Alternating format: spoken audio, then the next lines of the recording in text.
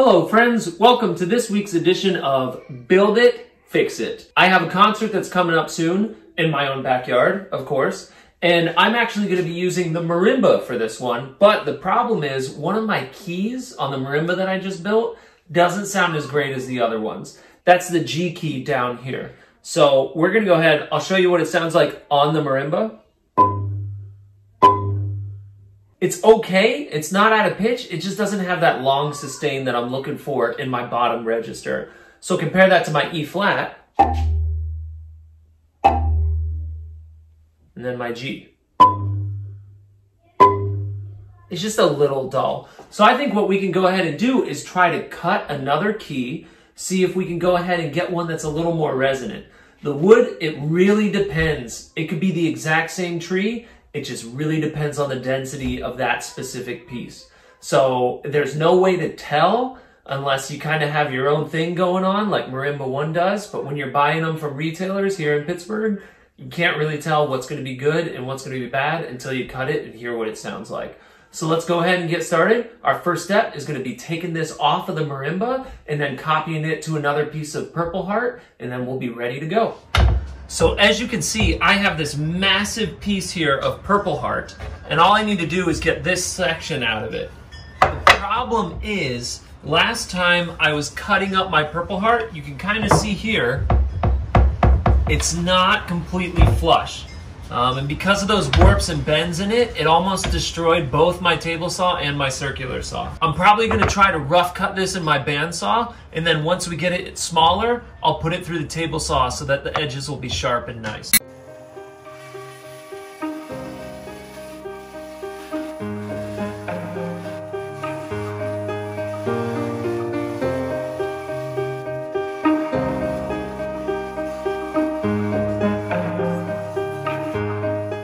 This is probably the most crazy, insane cut I've ever done in my life, but I am super happy that it did not destroy my table saw or my new circular saw.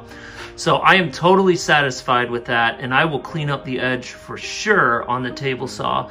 I just need to make one small cut at the top, and then we'll be good to go. I've got this handy dandy jig from Rockler that I'm going to use to cut my first side so that I know that it's straight, and then I'll cut it to width on the other side.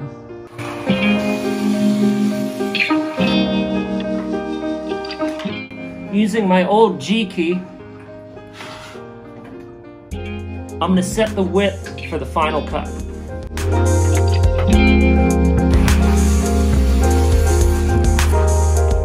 Finally, to get the correct length, I'm going to cut using this sled that I built for my table saw.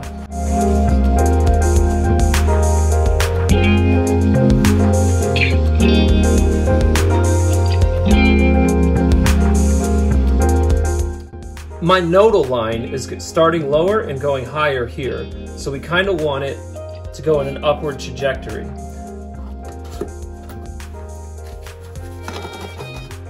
Natural occurring nodal lines are never straight, so if we can figure out which way it's going, we can figure out which side is going to be best for the top and the bottom. So it's starting to look like, to me, that this one is going to have more of this kind of an angle. We're going to test that out once we finally carve the bottom out, but if that is the case, then this is going to be the best top side. Now what we have to do is we have to get this shape into this bar. The way that we're going to do that is I'm going to trace this on top of here, and then I'm going to use my router inside of the table to take away as much material as we can before we go to our grinders. So let's get started on that. Again, these pencil lines that I have here are just going to be guidelines. I'm not going to be using them for final tuning. I'll be using my ear and the tuner for that. But this is going to give us a good indication of how close we can get with our router before we have to move to the sander.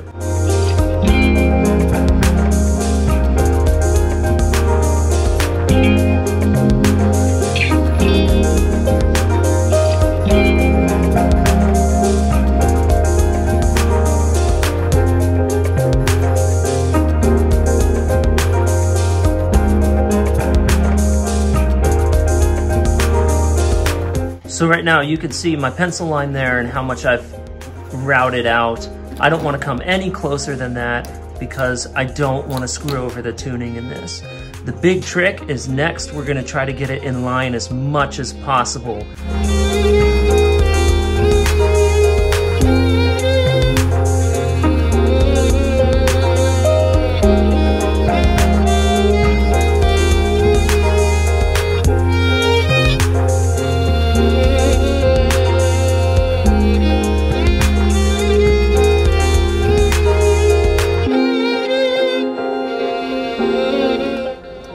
So full disclosure here, I use a strobe tuner on my phone to tune the marimba. I don't have $400 to invest in a strobe tuner, and this works great, especially on the low end. What I'm going for now is a G sharp 2, a G sharp 4, and then a C6. So what I'm going to do is search for where we are right now. That's an F3 right in the center of the bar. Now, if I hold the center of the bar and strike right here, I'm going to get my second tone. Okay, so that's a D sharp 4, or I'm sorry, a D sharp 5. So we're going with an F3, D sharp 5, and then our last one, I hold the edge of the bar up here and I strike in the center. About an F6. So, in general, I want to be careful because I'm trying to get them into 2-octave intervals as fast as I can, but depending on where I take away from the bar, if I take away from the center here, that's going to drop my fundamental, but it's also going to drop the other partials as well. So it's kind of a little dance here to see where we can take away different things to make sure we get that alignment straight. And then once we're in line, hopefully we'll be close to G sharp 2, maybe about C3, and then we can just have a smooth drop down. So let's get to it.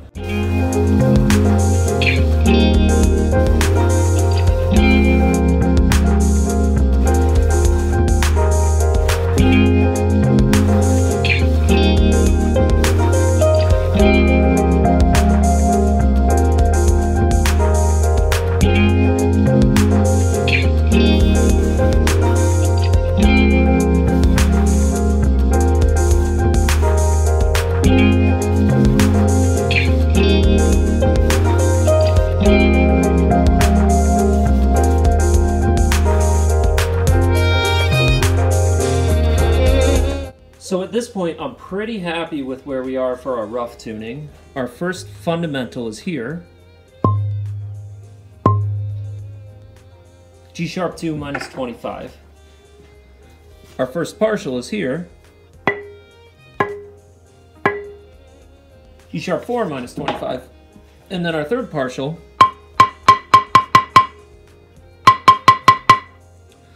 is about at a B542. Now, the reason why I'm not as concerned about the third partial is because that's the hardest partial to drop without affecting the other notes. So, it's going to be really easy for me to drop the first and the second, and as I'm doing that, the third one's just going to naturally come down a little bit. So that's no worries at all. Also, as the bar sits and cools down a little bit, it's going to go sharp. So I'll have a little more room to play with as we approach it. But now, we're going to route the edges, and we're going to drill our...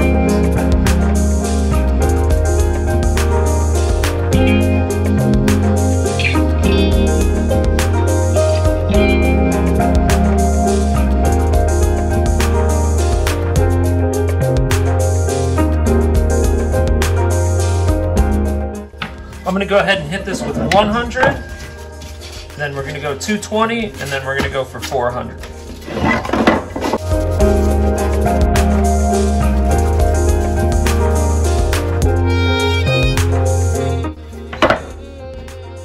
On the final tuning.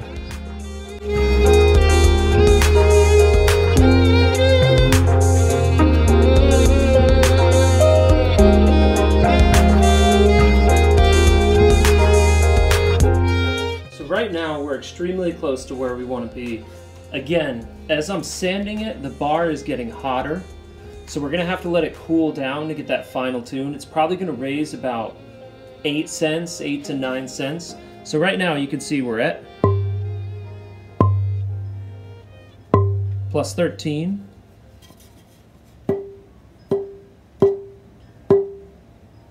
plus 19, 14, 16, it's swimming around down there.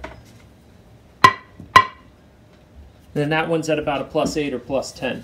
So what we're going to do is just going to let it sit for about 20 to 30 minutes, let the bar cool down, let everything settle down that's inside of it, and then we're going to go ahead and do some minor adjustments, probably with just sandpaper, and then we'll be good with this key. So we let the bar cool down, and it's sounding a whole lot better. We were able to get it right there in the plus 20 to 22 range. So I think the fundamental was at 20 and the partial was at 22. So we're really excited about that. And just to show you before we slap it on, this is the old key.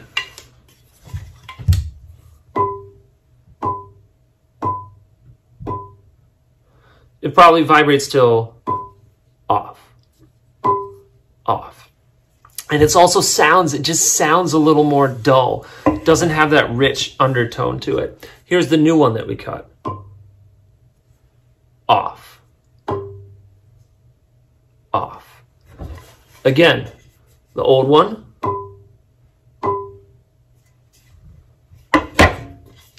The new one.